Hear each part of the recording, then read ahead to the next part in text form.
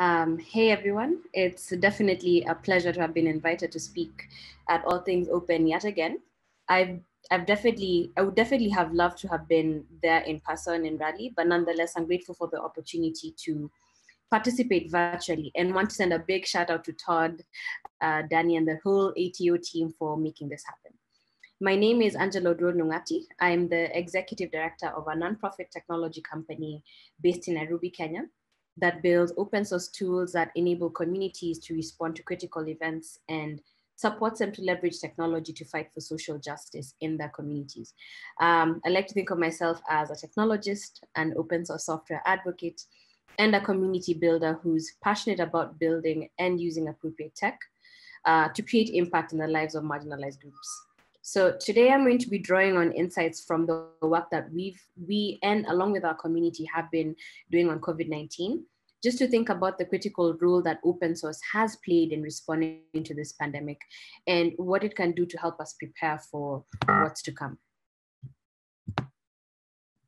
The World Health Organization declared COVID-19 a pandemic on March 11th, 2020. And by this time, more than 4,000 people were dead and more than 114 countries had confirmed cases of the disease. I remember seeing people wearing masks while traveling at the airport and thinking, okay, it's serious, but it can't be that bad. And then boom, we went from 0 to 100. Governments around the world instituted restrictions to curb the spread. Kenya had its first confirmed case on March 13th. And a few days later, we shut down schools, pubs were closed, gyms are closed, and a dusk to dawn curfew was also imposed nationally. I think the story is likely the same in many parts of the world, if not worse. And as time progressed, several problems became apparent. One, there were substantial informational gaps. Scientists and doctors didn't know enough about the disease and its effects or how to treat it. It was difficult to identify hotspots, not only for governments, but also for citizens. And people didn't know where to access personal protective equipment. And of course, in a vacuum of credible information, misinformation thrives, giving rise to the COVID-19 pandemic, such as what you're seeing on your screen right now. Second, while lockdowns may have been effective in slowing down the spread of the disease, they had far-reaching social and economic effects on citizens. People have lost their jobs. Vulnerable and high-risk communities have been unable to get access to information and critical resources. And of course, as governments have instituted curfews, police officers have taken that as an opportunity to hammer down on citizens. In my country, Kenya, the Independent Policing Oversight Authority, which is the only authority that can hold the police force accountable, has received 87 complaints since the end of March, documenting more than 21 cases where people have been killed. Most of all, governments around the world have had limited capacity to respond to a crisis at this scale. Healthcare systems were unable to respond to increased demand for testing services, and there were limited resources to handle critical cases, even in ICUs. So local communities sprang into action. With Ushahidi, my company, having been used in nearly every global crisis since 2008, we were overwhelmed with requests for support from all over the world, all coming in at the same time. Since March 2020, Ushahidi's open source crowdsourcing platform has been deployed more than 1,150 times in 116 countries by grassroots organizations and community actors seeking to understand the pervasive impact of COVID-19, and also creating visibility into where to access critical resources and services, fill informational gaps for official response, and hold governments accountable for any shortcomings in responding to the pandemic. I'd like to dive into two powerful examples shortly. So one of the first ones is Frena La Curva. By the time Spanish authorities imposed a lockdown on March 14th, all 50 provinces in Spain had confirmed cases. And on the 25th of March, their death toll surpassed that of mainland China, coming second to Italy's at over 3,400 people. A group of volunteers, entrepreneurs, activists, social organizations, makers, and the public, as well as open innovation labs, then partnered to provide useful online resources, as well as public services around the citizens using Ushahidi to flatten the curve. Initially, the project started off as a forum where these volunteers could come together and, collect a repository of where critical resources are, curate this information, and, just brainstorm around ideas of how to provide these services to the general public. But eventually it evolved into a map that connected people who needed help with volunteers. To date, they've collected more than 10,000 reports and have donated over 28,000 masks to Spanish people. All of those dots that you're seeing on the map right now is either, someone saying that I don't have groceries, or I need help, and, being able to get connected. And I think the beautiful thing for me is that they've not only been supporting people in Spain, but now they're also sharing their expertise. They've built a model that they've been able to replicate in 22 other countries around the world. So there's 22 other Frena La Curvas out there in this world. A couple of countries, just to name them: Portugal, Costa Rica, Ecuador, Chile, Mexico, Uruguay, Bolivia, Argentina, Colombia, France, Peru, Venezuela, Brazil, Guatemala, Germany, and Poland. And this is all from the work that they started. They created training manuals, they've funded activities and media campaigns and all of that, and are supporting all of these other different countries to try and do the same thing and support their own communities. Now let's move on to the second case study, which is, documenting COVID-19 testing experiences globally. WHO's Director General has time and time again impressed upon governments to test, noting that this has been the key to saving more lives. And while there's been a marked improvement in testing capacity, many countries are still not conducting enough tests. China has, of course, been leading that pack. I think there are reports of them having hit more than 4 or maybe 5 million tests in July this year. What you're seeing on the screen right now is a snapshot from our World in Data that basically picked out information from any country that had this information publicly available. And as of March 13th, 2020, according to the publicly available data sets, the UAE, United Arab Emirates, was leading in testing capacity, conducting, I think, eight COVID-19 tests per 1,000 people, right? As of October 9th, 2020, I think only 5 countries aside from China have been running more than 500 COVID-19 tests per 1,000 people. That's Luxembourg, which is at 1,388, the United Arab Emirates, that is at 1,123, Bahrain is at 915, Denmark is at 751, and Singapore is at 525. In Africa, Morocco, South Africa, and Namibia are leading with 77, 74, and 43 tests per 1,000 people, respectively. My country, Kenya, is still at around 10 tests per 1,000 people. Now, one thing to also remember is that at the onset of the pandemic, there were reports of people being turned away because of limited testing equipment. And in some areas, it was just plain expensive. I think in Kenya, there are reports of you'd spend probably about $100 per COVID-19 test. There's not that many people who can afford that amount of money. Now, Safecast is a nonprofit organization that was formed in response to the devastating Japanese earthquake and the subsequent meltdown of the Fukushima nuclear power plant in 2011. They launched an Ushahidi-powered crowdsourced map to help people around the world document their COVID-19 testing experiences. Their goal was to provide credible information based on first-hand experiences to help inform government response around the world, as well as hold officials accountable to citizens who required urgent assistance. They've been helping to put faces to the numbers and enabling people around the world to tell their stories, both harrowing and positive. What you're seeing on the screen right now is an actual report that came into the map. This is somebody who sent in a message about them not being able to breathe. They went to the hospital, or rather they called in and asked for an ambulance and were told to call back when it gets worse, at which point they could have been dead or they could have been unconscious. So it just shows you the extent to which people were suffering while looking for COVID-19 tests. So it was really important just to create awareness around that. And I'm sure that there's many more like that if you were to visit, if you were to visit their deployment. Now, there's so many more examples such as these that demonstrate how open source has played a critical role in responding. I think open source has played a huge role in lowering barriers of access to information and tech.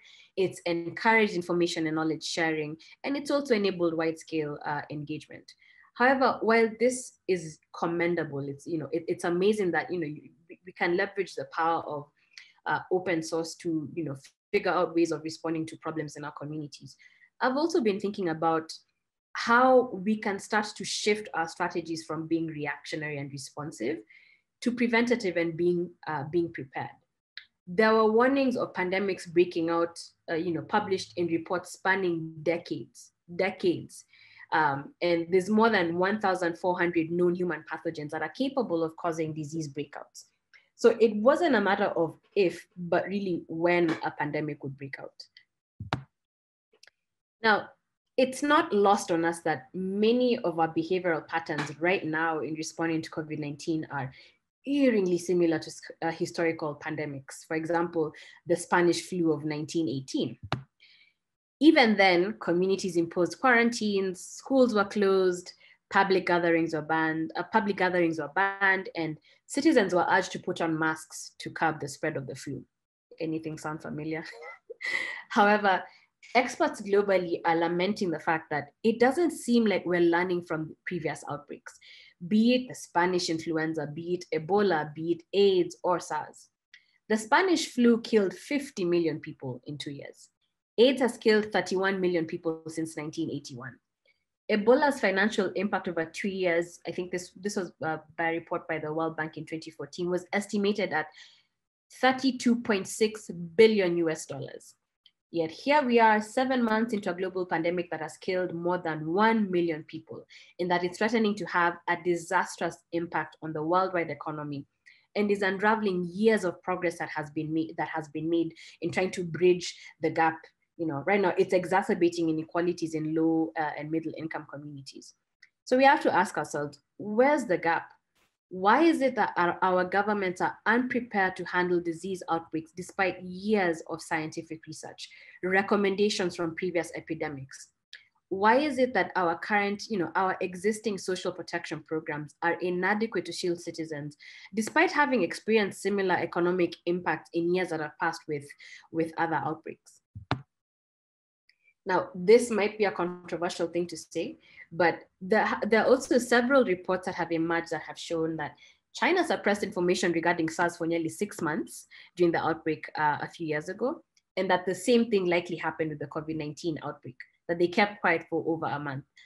I have to ask myself if the world would have found out about this sooner if internet freedom wasn't an issue for the Chinese population. China's internet censorship is said to be more advanced than in any other country in the world. Does this make a case for fighting for internet freedom around the world, or promoting freedom of speech and embracing platforms that empower ordinary citizens to tell their stories?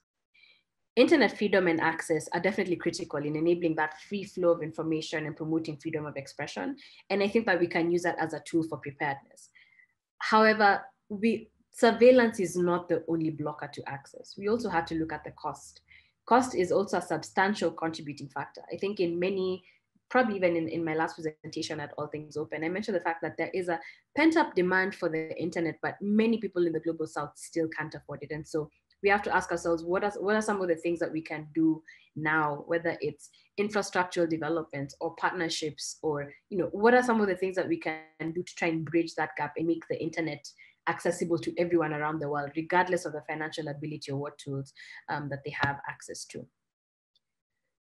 Now, platforms like Humanitarian Data Exchange and Our World in Data, which I referenced before, have also been very useful in helping many of us understand the pervasiveness of this pandemic, aggregating and visualizing data sets from countries that have made this information publicly available. But still, COVID-19 has magnified the gaps that exist in enabling efficient sharing of data, and specifically around health between global health actors. I think what we're seeing now is that we have individual healthcare systems, whether it's at local, regional, and national levels, that are all capturing their data in different formats, and it's taking so much time for them to integrate this and extract the learnings that can be shared across other systems. I think one of the things that we need to do is invest in building interoperable data exchange systems, especially in the health sector, not only at local and national levels, but also at a global scale. However, more needs to be done to strike a balance between building robust data sharing systems as well as maintaining digital privacy rights. Now, I know I've posed quite a number of questions as opposed to giving answers, and that's because I don't think I don't have the answers to everything. Mine was more to, throw that challenge to us as members of the open source community to start thinking about how we can prepare for the next pandemic, because it's going to happen, right? Whether it's in our generation or our children's generation, we need to start thinking about the things that we can do now that will then help others learn. Whatever I've shared before is definitely not a conclusive list. And, I don't think that I have all the answers, but I do think that we have a huge opportunity as an open source community to start thinking about the ways to support preparedness efforts and start doing that now. Open source has always been heralded as, being the giants on whose shoulders many people can stand on. I think now is a time for us to show the world how strong of a giant we actually are. I want to thank you all so much for your time and your patience. I'm hoping that this has been useful just to spark some ideas around how we can start to prepare, but then also just reminding you of what the power open source has in responding to different crises. I'm happy to take any questions that you may have at this point. Thank you all so much. Thank you, Angela. That was really an interesting talk, especially covering everything that we are seeing today with COVID. Thank you for that talk.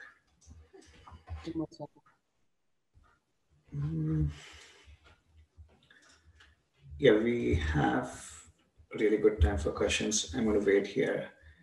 So attendees, if you have any questions, Angela is ready to take. They can also be comments. If you have any comments, just, you can leave this open as an engaging discussion for sure. I see one comment coming from Justin talking about some issues that you were talking about that SpaceX is already addressing. Okay, there's a question in the chat. So how did privacy and other regulations affect your work? Right. So I think just given when you look at the origins of Ushahidi and some of the areas where it's been used, it's largely been used around human rights protection, crisis response, and there's a huge recognition of the fact that we are working with very vulnerable communities. So privacy has always been central and key to the work that we're doing.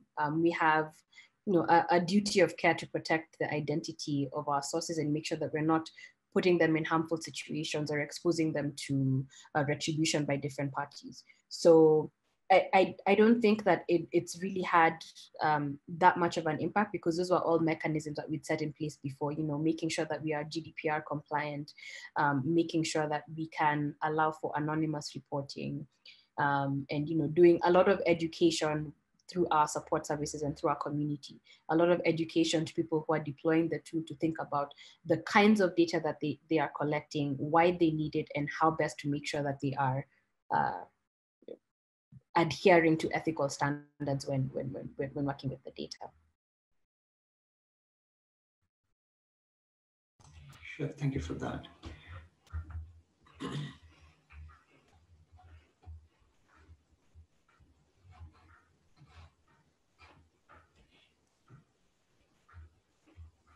While we are waiting for other questions, let me ask you are you currently in Kenya, you said? Yes, I am currently in Nairobi, in Kenya. It's about 7:48 p.m. Wow, okay. Yeah. How are everyone doing around you with COVID?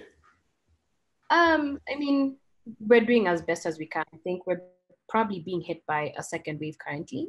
So we're expecting a new set of restrictions to hit us very soon.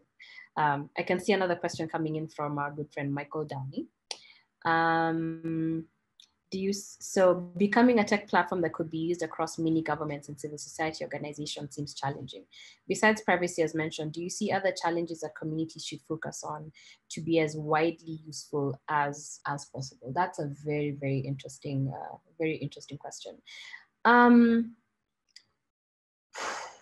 I think one of the other things, especially now, is, and I think I probably touched on this a little bit towards the end of my presentation.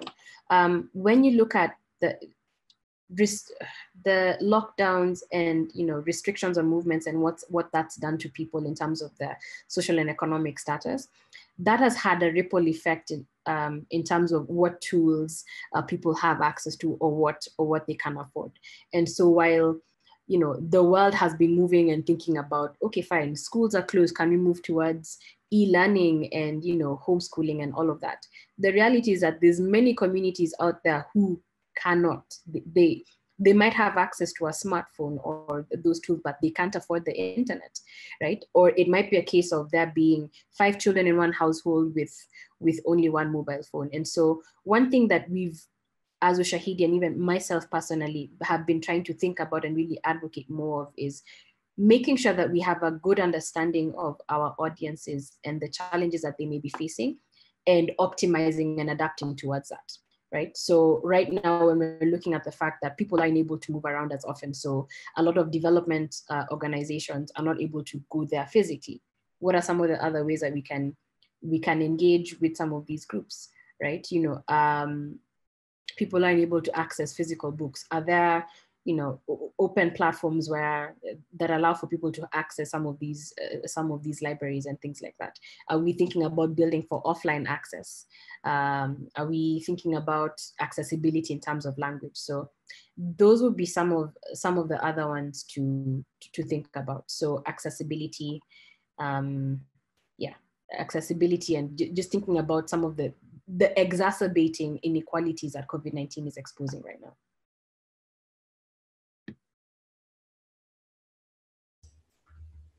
All right, thank you for that. There's a comment from Michael again. Good points and food for thought. Indeed, user-centered design continues to be critical for open source. Right.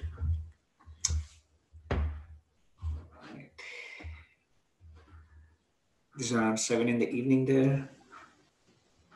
Well, going to 8 p.m., but it's fine. I'm used to this. When you work in a global that has people across different parts of the world, you have the time zone dances. It is an interesting one. Yeah. We are in Raleigh, and this is around noon in North Carolina. Yep. Yes. Mm-hmm. We are on the East Coast. Okay. Well, let's see. So there's a comment by Salon about time zone ending up being more of a barrier than languages, it feels like. Honestly, yes. I mean, especially if, especially with right now with the realities of people being able to participate virtually. I know it's been a challenge even for us at Ushahidi. How do you balance out the times when people are available and when they're not? Is somebody going to be able to wake up at midnight to jump on a call or participate in a webinar and things like that?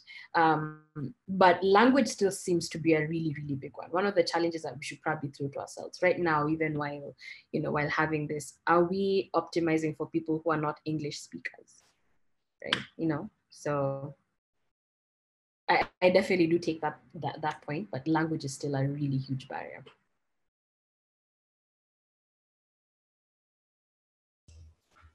I agree.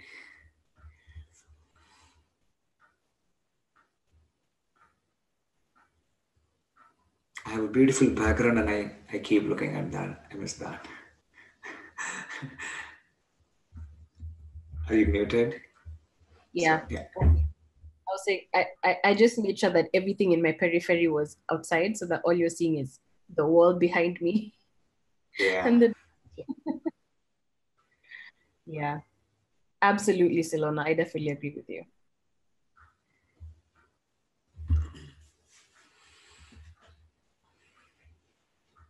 All right. Any other questions, comments from anyone? I mean, maybe it's even thinking about, are there any other challenges that I didn't mention on the talk today? Or could we, brainstorm and start thinking about some of the other things that we could be doing to prepare as opposed to just responding?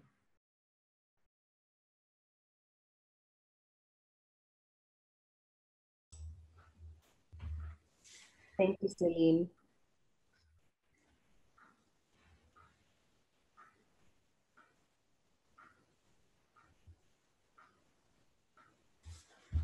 Ooh, that's a good one. As a nonprofit, have I noticed any new challenges with getting funded now that COVID has shifted priorities for donors?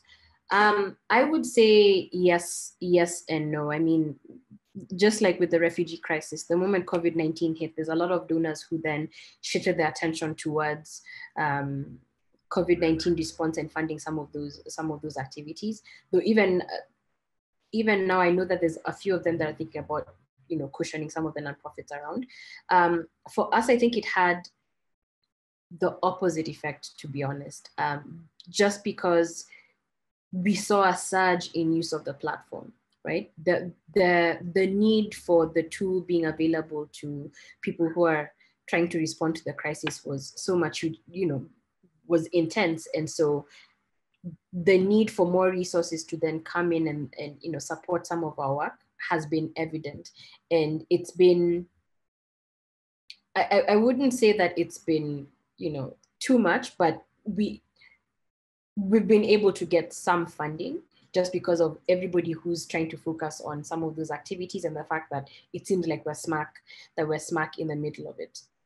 But I also do comment that I've been seeing a lot of, whether it's private foundations and philanthropic organizations, as well as governments, just trying to think of ways of cushioning businesses, nonprofits, tech organizations from the impact. So as much as you might not be working directly on response or preparedness, it's thinking about just, it was the social protection programs that I was talking about before. So I think the expectation was that, the funnels would be completely closed, but they haven't. They haven't.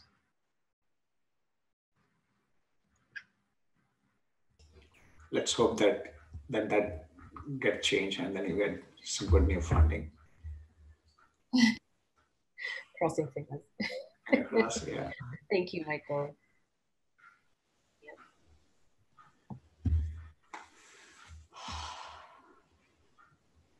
All right.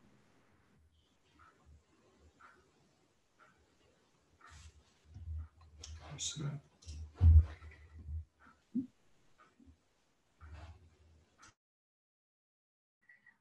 Angie, is that influx of funding and interest continuing, and are funders staying engaged, or do you see it as a one-time thing?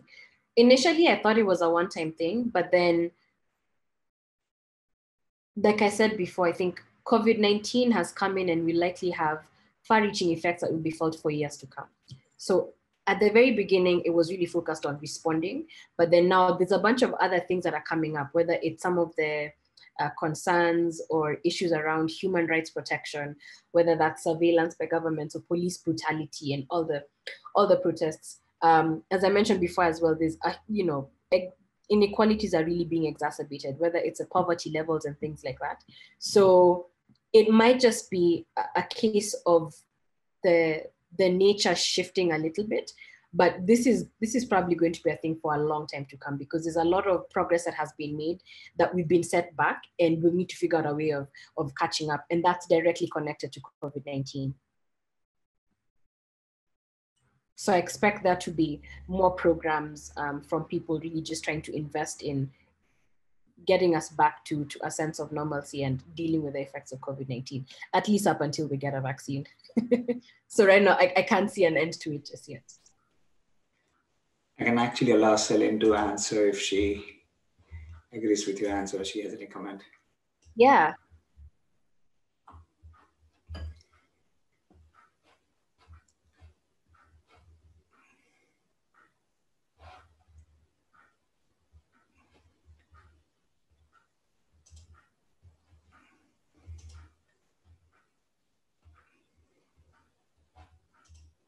Is Celine already speaking? I cannot hear her. No, I can't hear you either, Celine. Okay. Let me also allow Michael.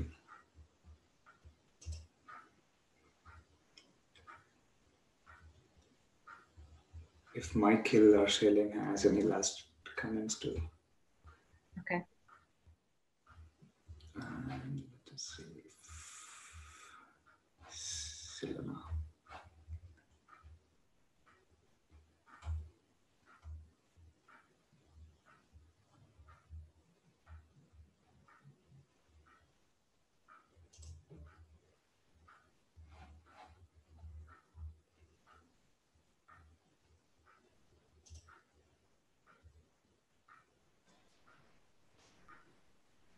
This is Salona, not Celine. Were you asking me or Celine? we also have one attendee called Celine Takatsuno. Yeah, Celine was asking. Celine and I are friends. Oh, okay. Gotcha. But I'm Salona and she's Celine. Yeah, I enabled you to, because I saw you also enthusiastic about this talk. Thank you.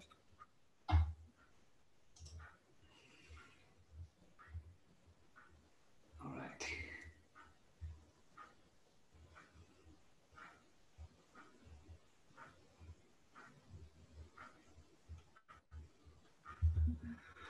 All right, if we don't have any more questions, I would allow Angela to take off from here and enjoy the rest of the evening. All right. Well, thank you all so much for taking the time to join my session and for the interesting insights as well as the comments.